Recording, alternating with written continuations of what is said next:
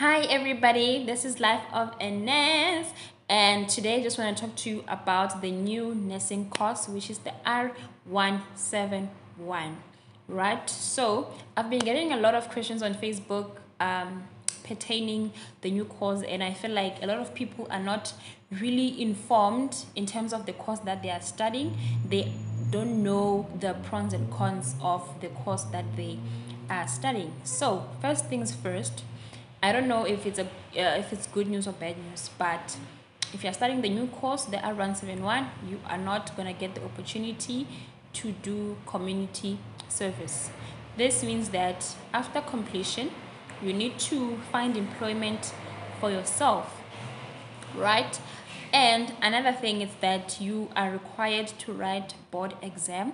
This exam entails content your first year until your final year, which is the third year.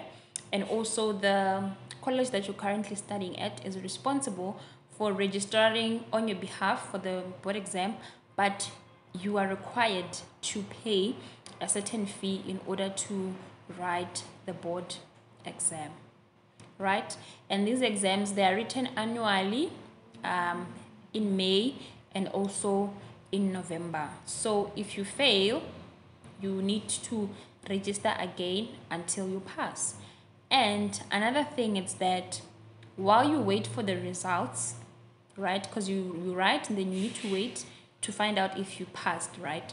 So while you are waiting, you are not supposed to go and work. You're not supposed to go and seek employment because SANC doesn't recognize you anymore as a student because you are finished.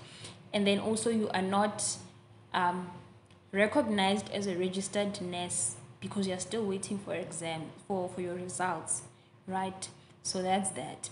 And another thing is that since, like, if you're in a college, right, you get a bursary, they send you to school, the Department of Health, so you need to find employment, right? And if you find employment, it means that you need to pay back the bursary. I don't know if you pay back with money or you pay back by serving the community, meaning like you offering your services, right?